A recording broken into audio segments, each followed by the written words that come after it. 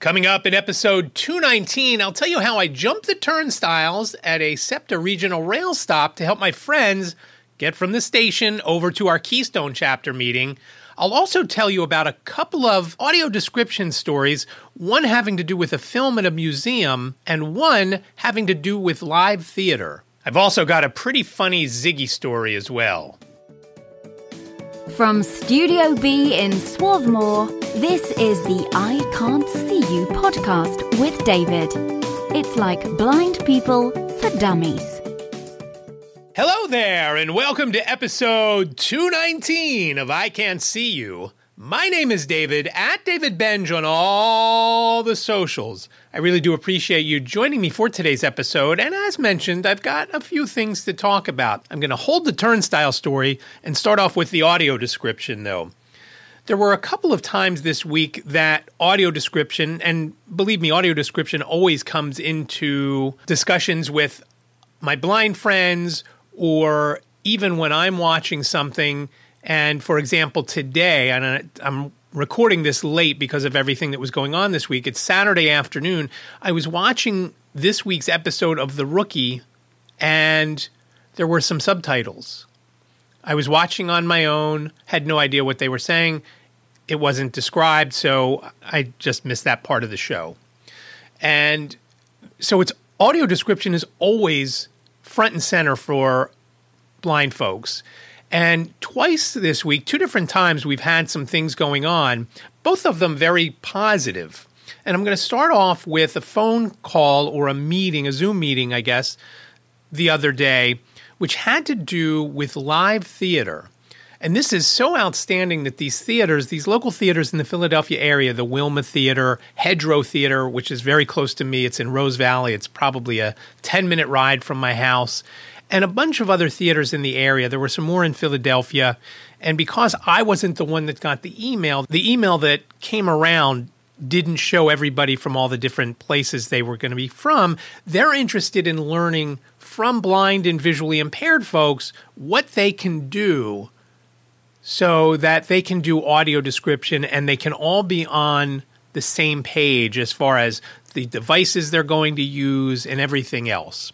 So it was very cool that they took the initiative to do that, and that part is outstanding.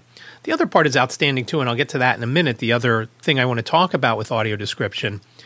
But there were, I don't know how many people on the call, blind and visually impaired folks. There were 4 or so people from the different theaters. I think it was 4. And there were probably 6 or 7 of us blind and visually impaired folks on the call, and a lot of people had a lot of great ideas. The one thing for me, they're all wondering what devices should we use. The issue that I've always found going to the movies, they always give you the wrong device. Other people have had trouble with the devices themselves. They're not charged or they don't work for whatever reason and nobody there knows how to operate them.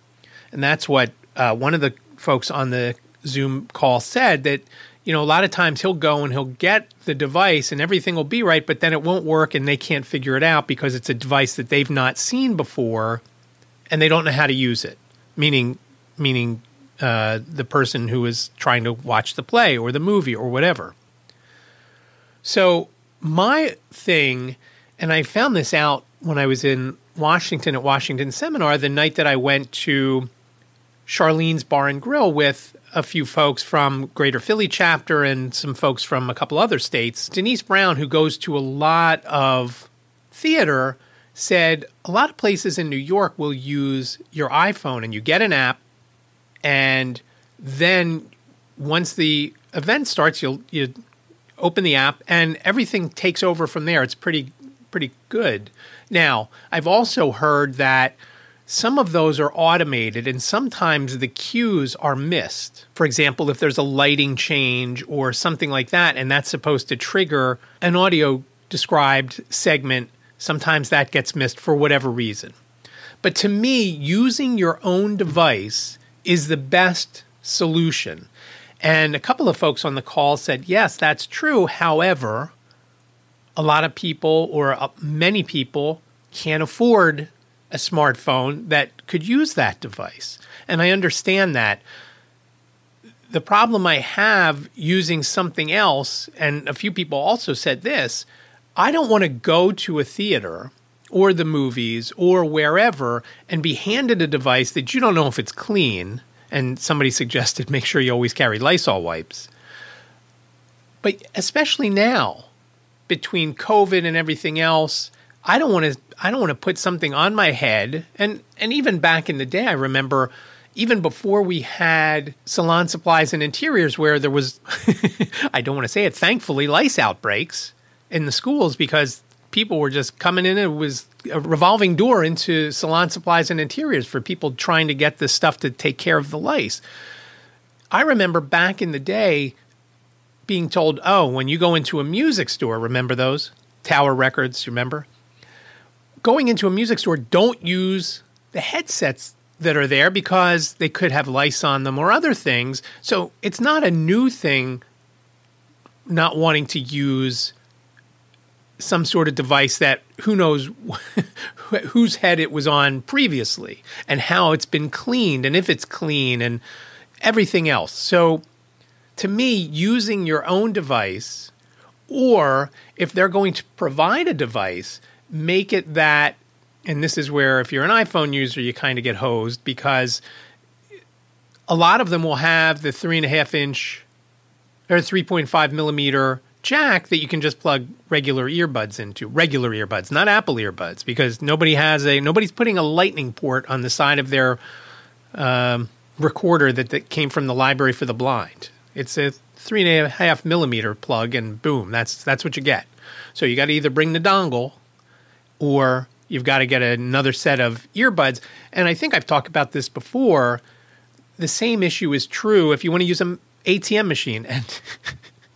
And for those of you in the Philadelphia area, I almost called it a Mac machine. That's what it was called by one of the banks around here. And then they all kind of merged, and it was a network. That wasn't the first one in the Philadelphia area. George, I think, was the first one by a bank called Girard Bank. MAC stood for Money Access Center, but that was the ATM in the Philadelphia area. Down in Florida, I also thought it was funny. The ATM was called Quick and Easy, so everybody always made funny comments about that as well. So if you have a device that has a regular plug on the end, you can go to the ATM and plug into most of them now, so you can hear the transaction and actually use the ATM. If you've left the home only with your earbuds and your iPhone, well, you're out of luck. So that was another option, using a device that has the capabilities of using your own earbuds. I don't care if I'm holding on to a device in my hand, as long as the earbuds that are going into my ears are only my earbuds and nobody else has stuck them in their ears.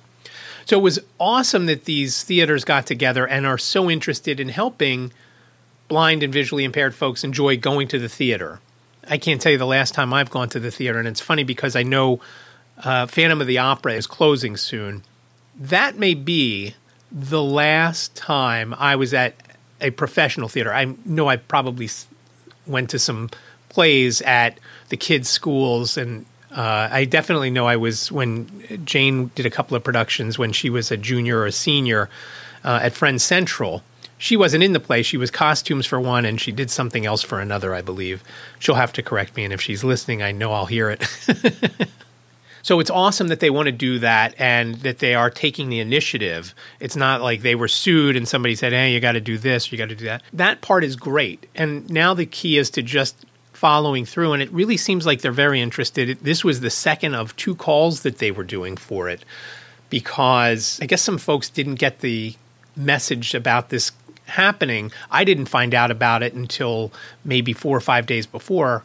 Harriet, the president of the Keystone Chapter, had called and asked if I would be interested. And I'm always interested in stuff like that. That's something that I'm always excited to do because I want blind folks to be able to go to things like that.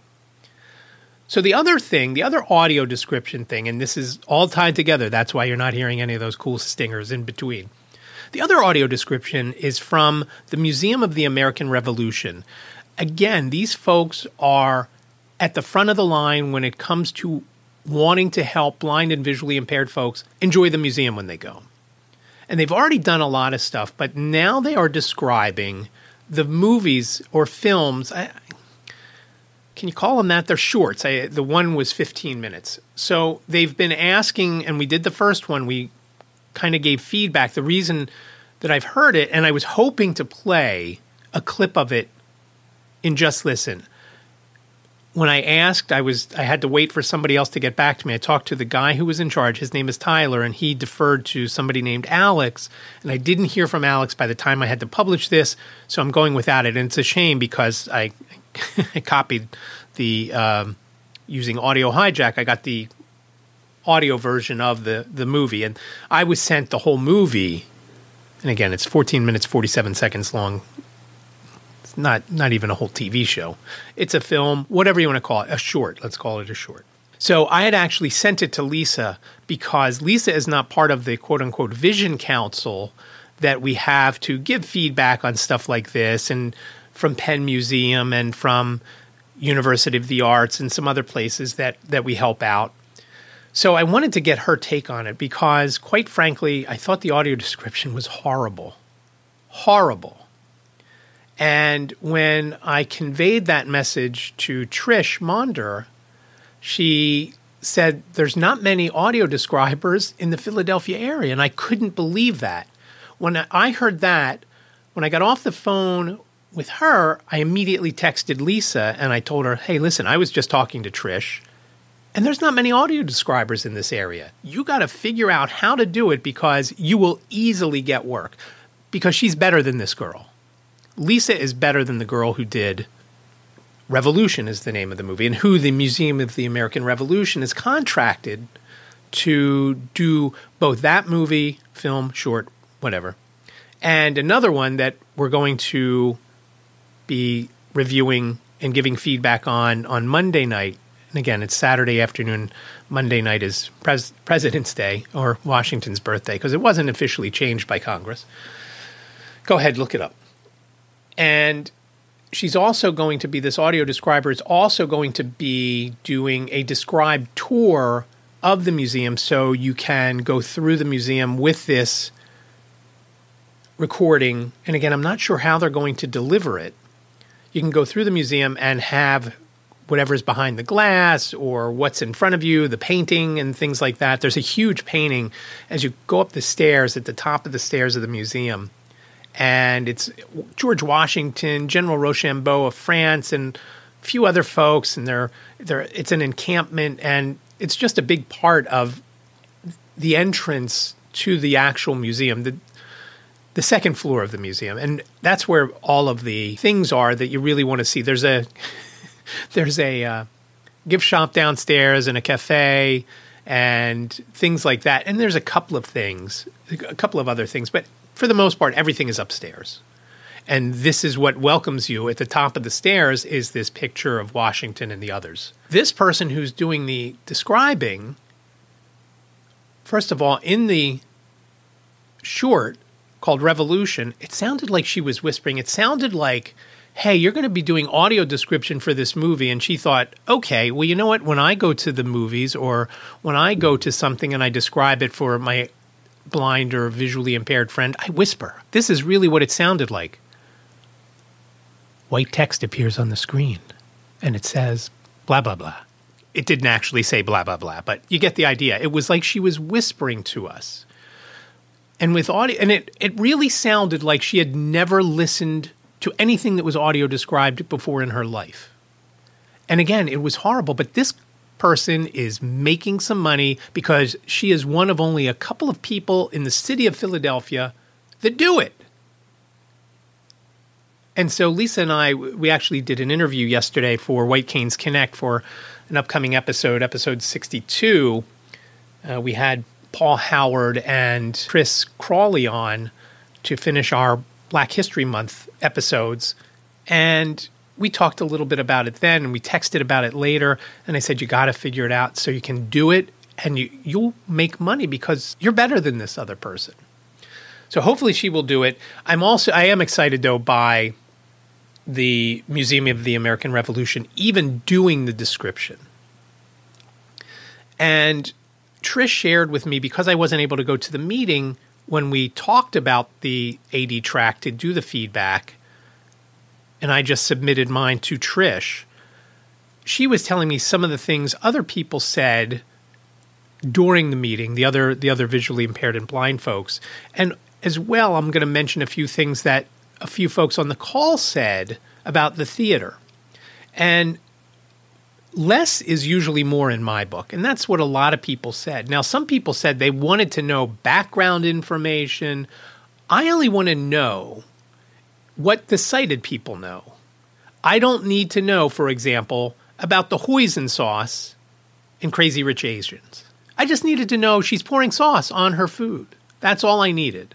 It's not important what kind it was. And as I mentioned a couple of weeks ago when I did that stand-up and I saw a blind stand-up comedian talk about why is it so important that I knew that the character had a green shirt on?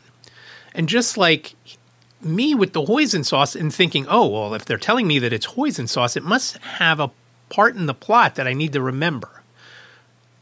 The comedian said, does the green shirt play a role in the plot? And of course it didn't. So I only want the information that a sighted person can get from watching the screen. If it's a portrait of a person, say it's a portrait of Thomas Jefferson. That's all. I don't need to know what he was wearing. I know he's not naked. I know kind of what he looks like. And I know the get-up from what folks wore back in the day during that time period. I don't need to know it's not a fashion, unless it's a fashion, unless it's a fashion thing, I don't need to know. I just need to know it's a portrait of Thomas Jefferson. That's all. If it's a portrait of, and I can't remember his name, there's a Native American, and his name is Joseph something, and his name is so not Native American-like that I didn't realize that he was actually Native American. And they have a quote from him. I don't need to know. Now, it would have been helpful to know that he was from one of the tribes. And I don't think it mentioned that. Because when they mentioned his name, I didn't know. I didn't know that he was Native American. So that was one thing that folks said. And I disagree with that. Again, I only want the information that the sighted folks can get. If you can look at a picture and give me Thomas Jefferson's whole backstory, that's great for you. But does it play a role in the rest of this short? Probably not. On that same level, people wanted to know who made the short and all the different things like that. There are no credits at the end of the short.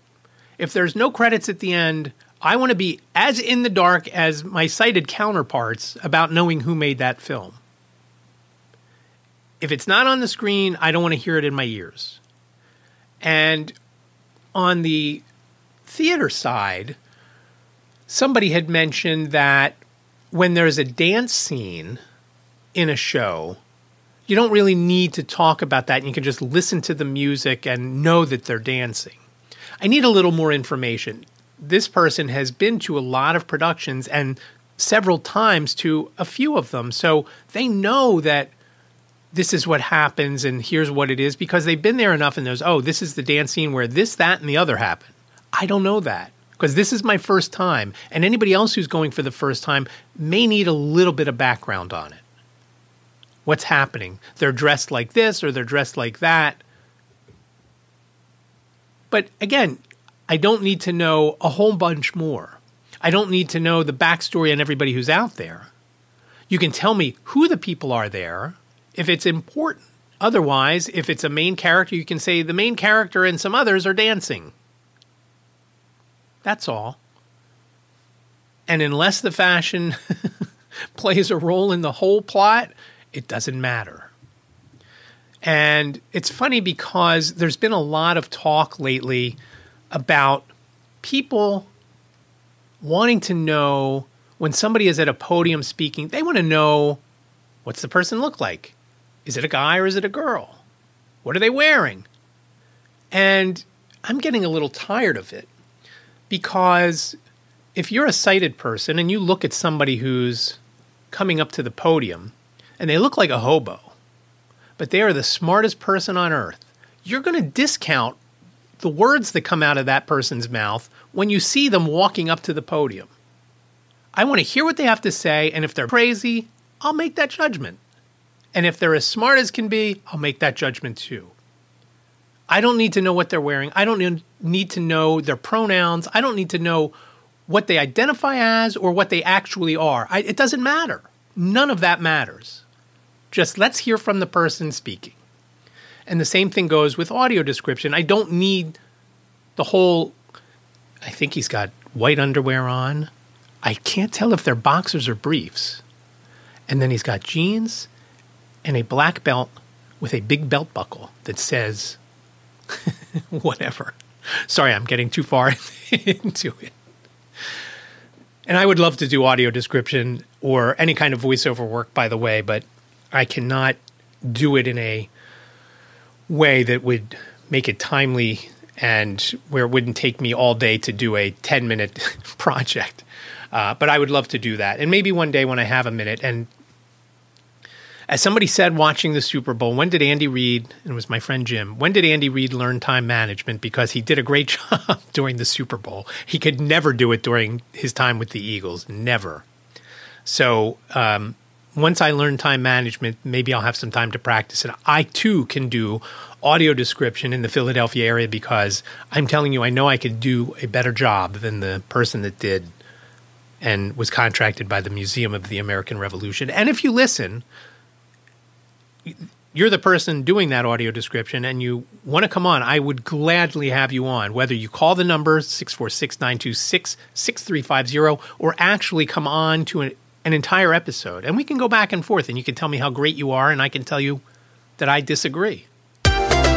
So I know you've probably been waiting because you see the title about jumping the turnstiles and you think, man, it's just like in Cops and you can hear the song Bad Boys playing. And again, I'm not going to play that because I'm a little wuss about the copyright stuff, so I'm not going to do it. I'd love to though.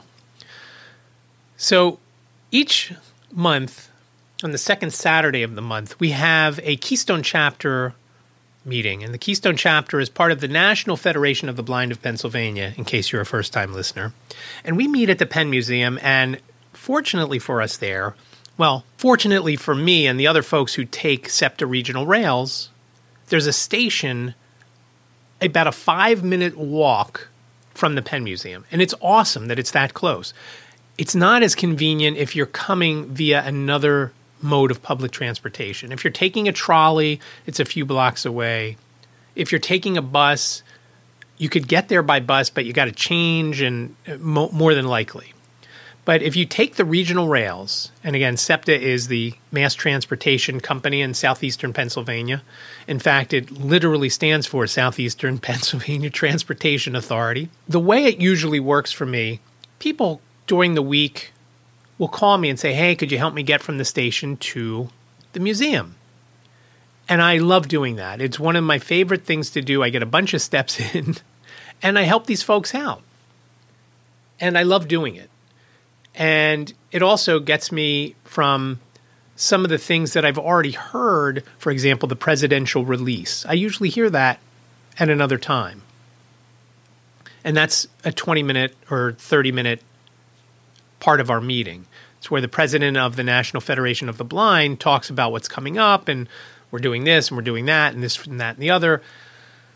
So if I'm out doing all those things, helping these folks get to the museum, to our meeting, then I don't have to listen to it again. And usually the way it works, of course, I get there, and sometimes other people are there, and I walk with them to the museum, and then I walk back when the next person calls me, and I go and I help them. The only issue I have is this street that we have to walk from the museum, from the station to the museum. It's called, I think it's Convention Avenue. It's not heavily traveled. So I can never tell when it's safe to cross. I can't hear cars going because there's not usually many cars. And because it's not a really big street, it's just a 2-lane road. It's not, if you've got a hybrid or an electric vehicle, I don't know that I would hear you because it's not a road that you're going to be going fast on. We're about a block in from South Street, and I can't tell a lot of times if cars are coming. Now, if I think it's safe, I will listen and look and try to use any vision I can to see if something's coming. But a lot of times it's a leap of faith when I step off that curb. And so last Saturday, I got off the train, and I was hoping that Kat was going to be at the station. I looked. I didn't see anyone. I texted someone who had texted me while I was on the train, and then I tapped around, and then I left the station, hoping that if Kat was there, she would say, "Oh, I'm right over here." But again, didn't see her, didn't hear her, left, got across the texted her before I left the station asking if she was there.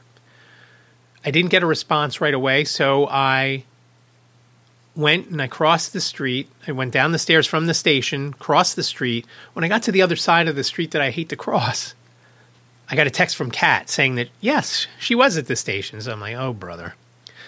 I went back across that dreaded street, up the stairs, and I get to the turnstile. And it used to be that the handicap turnstile would just open automatically. You didn't have to tap in.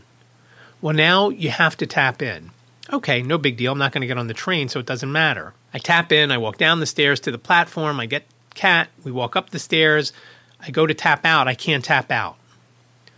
I said to Kat, all right, let's come down here to the handicap turnstile because it's wider, and I know that we can both go through it because it's a set of doors. It's not actually a turnstile. We go through. I get her across the street to the same spot I was, and I get a call from Jim. Jim says, we're at 30th Street Station. We'll be there in a minute. And I thought, okay, well, I'll be to the Penn Museum in a minute. Maybe I'll just come back. And he said, well, we'll just be there. And I said, okay, I'll come back. So I left Kat on the one side of the street, came across the street, again, not getting hit by a car, fortunately, up the stairs. I couldn't get into I tried to tap in again, couldn't get in. I'm wondering, what's going on with my card? So I'm like, what am I going to do? I know they're going to be here or they're down there. I guess they were already down there. The train had pulled in. And I couldn't get in. And I'm thinking, I can't just yell to them to come up because they won't be able to hear me. It's like an L-shaped. I'd have to walk straight and then hang a hard left, then go down the stairs. And I know that they definitely wouldn't hear me, especially if the train is there. Maybe once the train leaves, but at that point they might go out the other exit and I'd be running all over looking to find them. So I thought, what am I going to do? I jumped the turnstile, but not in the cool way that you see in the TV shows or movies. I kind of propped myself up, sat on the one side, threw my legs over. It was kind of like I was getting into the hot tub or a pool or something. And I walked away, and I was hoping that there was video. And I'll tell you in a second, I talked to somebody at SEPTA, and I said that. I said, is there a video? Could you think you could pull that? And I'll tell you that in a minute. So I go downstairs, down to the platform. I get the two guys who were there, Jim and Mark, and we walk back up the stairs, and then we cross the street to Kat, and then we go to the museum. There was no one else in the station. I don't know if the other folks who had gotten off Jim and Mark's train had already gone, but there was nobody else in the station. There wasn't like I could say to somebody, oh, we'll just follow you out, or I'll follow you out. Fortunately, going out, it wasn't a big deal because both Jim and Mark had to tap out. And the way, and I should mention this, the way that the regional rails work, you have a key card, you tap in when you get to the station. It's easier at the Center City stations because you can't get to the platform without tapping in. At all the different stations along the way, at Swarthmore and Rose Valley and Crumlin and places like that, you can't. There are these little tiny kiosks that if it's a new station, for example, when I slept on the way home from the vending over the summer and I got off at Rose Valley, I couldn't find the little kiosk because it's very narrow, and the size of the place that you put your card is maybe the size of an iPad mini. So to find this, it basically looks like a post with a screen on it. So at the stations along the line that aren't in Center City, that's how it is. So it's easier getting off and on in Center City because you can't go through. You got to go through turnstiles, and that's the only way you can do it. If you're in the along the route, you got to find the thing. So you tap in, they then scan your card on the train, and then you tap out at the other end. That's how that works. And fortunately, they have that handicap turnstile, and I hate to call it turnstiles because it's basically like a double glass door that opens up and you walk through. It's wide enough for a wheelchair, obviously. So that was no problem leaving. And I thought, if anybody else comes, I'm going to have to hop the turnstile again to get them. And that they were the last two. So it was only 3 people this time. Sometimes it's as many as 5 or 6. Sometimes I not only help the people from the station, but some people get left at the front of the museum, right on South Street, right across from Franklin Field. And I go and I help them either through the museum if they've made their way to the museum, because the museum sits back.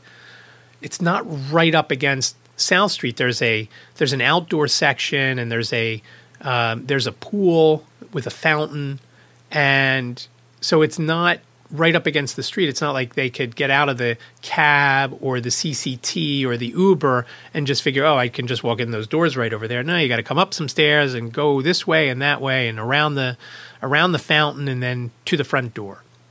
And then once you're in the museum, it's another obstacle course, especially the one gallery that you have to walk through.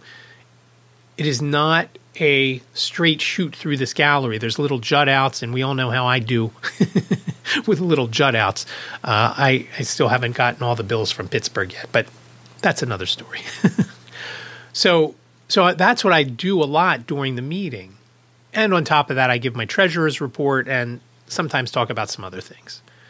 And again, I don't mind doing it. I love helping the folks out. I also love walking through the museum, other than that one gallery where there's all sorts of obstacles. I tweeted at SEPTA on Monday morning, telling them I had to jump the turnstiles at the Penn Medicine station, hoping that, oh, he jumped the turnstiles. Sounds like a real badass.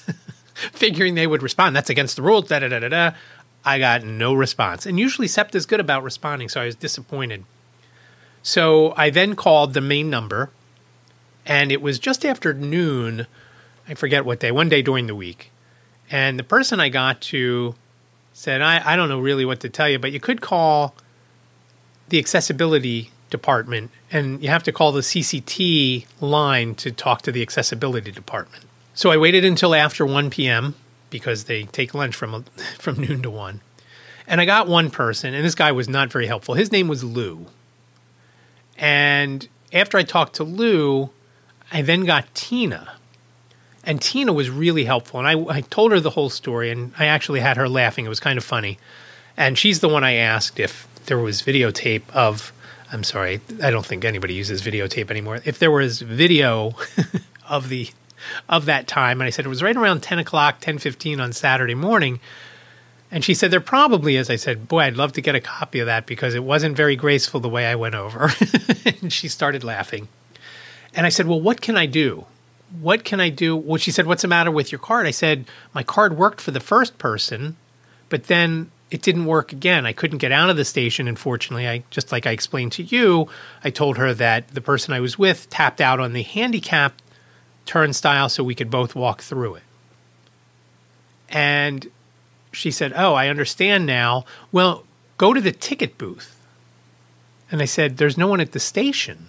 And the ticket booth for this station is on the other side of the turnstiles. So I'm not quite sure how that all worked out when they figured out, hey, we're going to put this ticket booth here and then put the turnstiles here.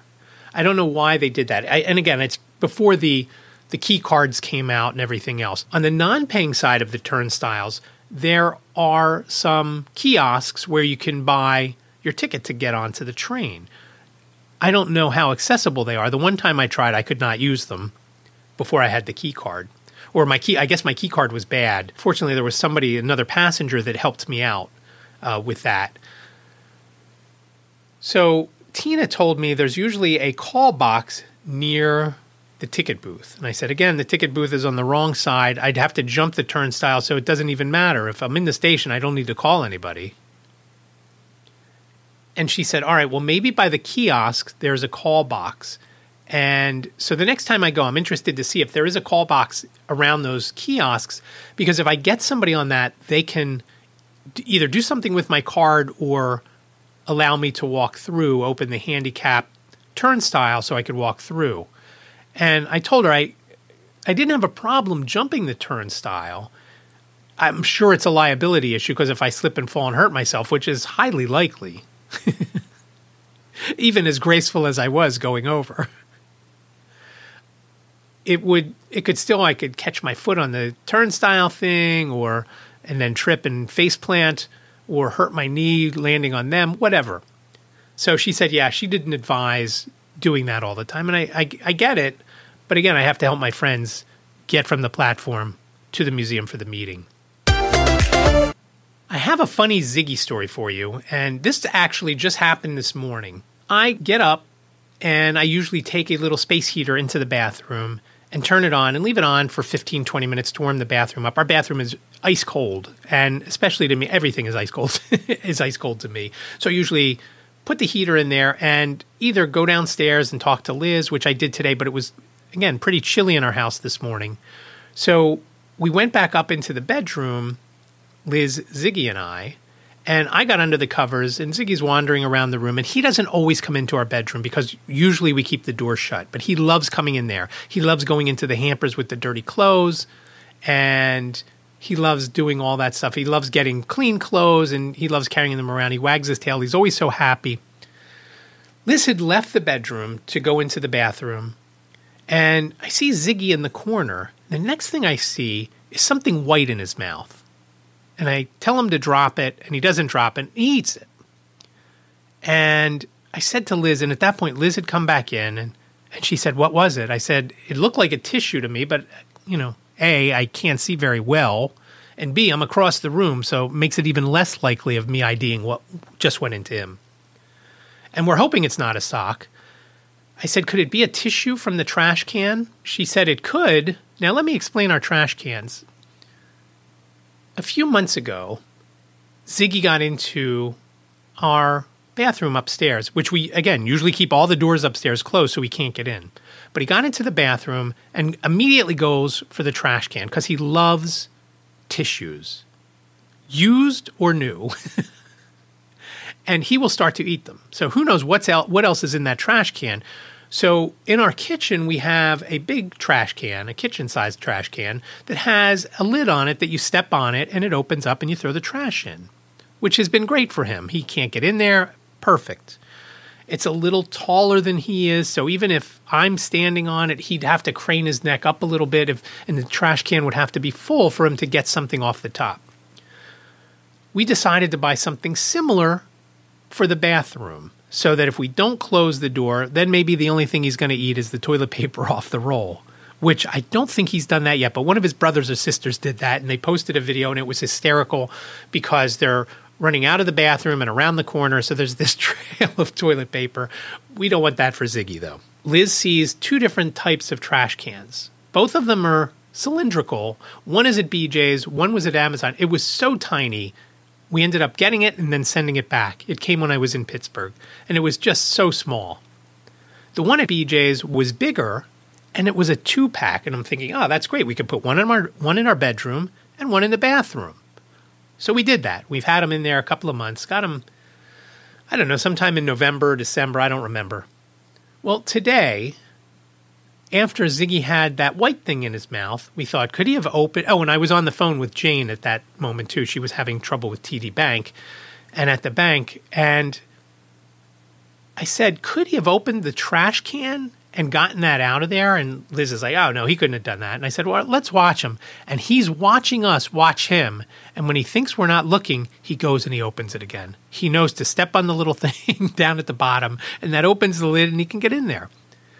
And thinking about it and wondering why he never did it for the kitchen one would be too difficult, like I mentioned, because it's so much taller. And there would have to be something right at the top. Now, when it's very full, he has gotten corn husk that was kind of sticking out because when the top closed, maybe there was a little bit of it sticking out, and he loves corn, so he loves corn husk too. And he loves any kind of leaves, so... In fact, that was during this week, Liz and Jacob had BLTs one day for dinner. There was maybe half a head of iceberg lettuce left. That was his treat when he would come back in from going out to go to the bathroom or doing something good, we'd give him a little hunk of iceberg lettuce, which he loves. It's crazy.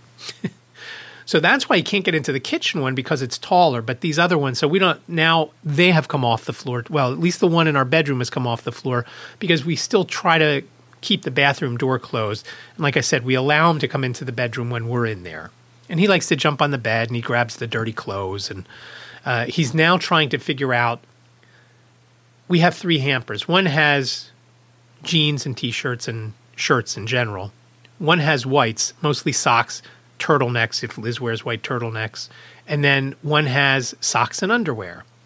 Because he loves the socks and underwear most, I don't know why, but because of that, we have put the whites on top of the socks and underwear, so it kind of pancakes down on top of it, so you can't get to the other. He's trying, and maybe one day he'll figure it out. I said to him after he opened the trash can if he wanted to go over to the bank to see if he can get into the vault. He did perk up when I said that, but I'm not sure he knew what I meant. So that is the Funny Ziggy story. White Canes Connect episode 61, if it's not out by the time you're listening to this, will be out very shortly. We talked to Shawn Callaway, who is the National Federation of the Blind of the District of Columbia president, also the president of NOBBL, the National Organization of Blind Black Leaders. And it's a Black History Month show that we found out more about NOBBL and what the organization hopes to do moving forward. It was a really good episode. Shawn is a really good guy. We had him on White Canes Connect a while back, right before the 2021 convention, state convention in Harrisburg. And the one thing that I was disappointed that we didn't ask him, nothing to do with NOBBL or any NFB stuff, during the convention, he had lost a bet to someone earlier, not during the convention, but during the convention, if it wasn't a very serious moment, he had an Eagles hat on with his suit and tie and everything. And it was just funny that he that he had that on. Even after everything was done, when everybody was in the bar at the hotel, he still had the Eagles hat on, and we talked about that. But we didn't talk about that during this episode, and I'm disappointed because obviously the Eagles were in the Super Bowl, if you didn't know. And they lost, if you didn't know. Sorry if I spoiled that. You were going to watch it later. I apologize. But that is episode 61 of White Canes Connect. In last week's episode, I guaranteed that episode 60 was going to be out last weekend. Well, you know when it was out? Tuesday morning at about 1 a.m. So I guaranteed that it would be out over the weekend, and so I will not make any more guarantees. Some other things had come up, and there was an issue with something in the episode that I had to fix. So that delayed me getting the episode out. But episode 61... I am about 3/4 of the way done editing it. If it doesn't drop today, Saturday, it will drop Sunday. Of course, if it doesn't drop Sunday, it'll drop Monday. It'll drop soon, though, episode 61. And like I mentioned earlier, episode 62, which will be next week's episode, will have another Black History Month show with Paul Howard and Chris Crawley. And we talked to both those guys yesterday, and kind of at two different ends of the spectrum. Paul has been around for quite a while. He's been in the NFB since 1975. And obviously, so he's seen a lot of things go on. And Chris is relatively new. He's only been in the NFB about 10 years. And just getting both of their perspectives, they talk a little bit more about NOBBL. And one thing that will stick in my mind that Chris said, he is getting ready to move. He's currently living in South Carolina with his wife and kids. They are moving to Arizona, and he mentioned when they move, they're moving on, I think he said this coming Wednesday, and he said, think of me in the airport with the 2 kids or 3 kids, I forget how, I think it was 3 kids, and a pregnant wife. And I said, I'm not going to be thinking about you when you're in the airport. I'm going to be thinking about you when you're locked on that plane and there's no place to go. And that just reminded me of a friend who flew by himself when he had 2 little girls years ago, and I thought that was the bravest thing I ever heard. So again, episode 61 of White Canes Connect will drop shortly. 62 with Paul and Chris will drop in about a week. And just check it out. You can find them on Apple Podcasts, Spotify, all the places that you usually find your podcast, and maybe someday on whitecanesconnect.com. As I mentioned at the top, Just Listen was going to be a clip from the movie Revolution, not a clip with the audio described track, because this was just the first take of that to get our feedback of what they should do more of and what they should do less of. And one thing that I can talk about that I didn't talk about the audio description earlier, it's tough when you have to squeeze some things in there. And the movie Revolution that we were watching, that giving the feedback on the audio described track, there are not a lot of breaks where you can say what's on the screen. And sometimes that makes it trouble for somebody who's blind or visually impaired, wondering, hey, what is on the screen right now? Because this person who's doing the narration is just going on and on and on. So I don't know what sighted folks are seeing. And for the most part, and I actually listened without watching. I watched it twice because I wanted to get both perspectives. I watched it the first time without looking at it, and then I watched it the second time and looked at the screen and tried to figure out what I was seeing on the screen. So it's not an easy thing to squeeze in. You might only have 6 seconds. And I think less than 5 or 6 seconds, you really shouldn't try and shoehorn something in there. But it's interesting to hear the described track because in films and TV and things like that, they're scripted. When we talked about the audio description with some of the theater folks the other day, one of the theater companies, and I think it was called 1812 Productions or something like that, they do improv. So you can't have a script for that. You kind of have to do, it's kind of like play-by-play for the theater. So you've got to get somebody who can think quickly and then describe it in a short amount of time because there may be dialogue at any moment. So it's kind of tough in that instance of getting it right. So unfortunately, I don't have Just Listen this week. If I can play it next week, I will. Hopefully I'll have that. Or maybe if I can't, I will wait for the final product with the audio description, and then I can play and you can hear the describer's style, if you will. And hopefully Lisa will get on it because I'm telling you, she would be great at it if she can just... The issue with doing any kind of voiceover work when you're blind or visually impaired, and I think I've talked about this before, if you can't read the words that are on a screen or on a paper, and you don't know Braille, which both Lisa and I do not know, you've got to listen to what you have to say using the script, using your screen reader on your computer or your phone, and then repeating it. And sometimes the trouble with some of the screen readers, they say a word that may not be pronounced correctly. For example, my phone always says Nice for the word Nice, like the city in France. Maybe it knows I want to go there. So you have to be careful about that, especially with names. And so that makes it a little tricky, but you have to get it down so you're not starting and stopping. You can just listen and repeat and say it. If it's a regular voiceover, not an audio description, if it's a regular voiceover, you have to add some life to it. If it's an audio described track that you're doing, it really doesn't have to be any kind of personality into it. People just want to know what's going on. What do the sighted folks see? Is there a gun on the table that Joe is slowly reaching for? That's all you need to know. It's not, oh my God, there's a gun on the table. Joe's going to go for it. It's, there's a gun on the table and Joe slowly reaches for it. That's all. I will play the finished product if I can, if I get a copy of that. And I hope I do because, again, I'd love to let you hear the way it's described. That is all I have for you this week for iCantCU, episode 219. Please reach out. You can reach out on the socials at David Benj, DavidBenj, Twitter, Instagram, Facebook, LinkedIn, and YouTube. And remember, you can also listen to the episodes over on YouTube, like Ziggy does when we go out. Sadly, we don't go out enough, so he might be behind an episode or two. You can also reach out to me via email, iCantCUpodcast@gmail.com, iCantCUpodcast@gmail.com. And of course, there is the phone number where you can give me a buzz and leave up to 3 minutes of questions, comments, show ideas, what you like, what you hate, what you want more of, what you want less of. The number is 646-926-6350. You have up to 3 minutes. Please leave your name and town if you do leave a voicemail. I'd love to hear from you. I'd love to know anything you've got to tell me. Anything. Please reach out, 646-926-6350. 888-848-5250. Thank you so much for listening to episode 219 of iCantCU. Show notes are over on the website, iCantCU.com/219, iCantCU.com/219. Remember, iCantCU sounds like a whole sentence. It's only 7 characters long. iCantCU.com/219. Thanks again for listening. Be well, stay safe, and I'll talk to you next week.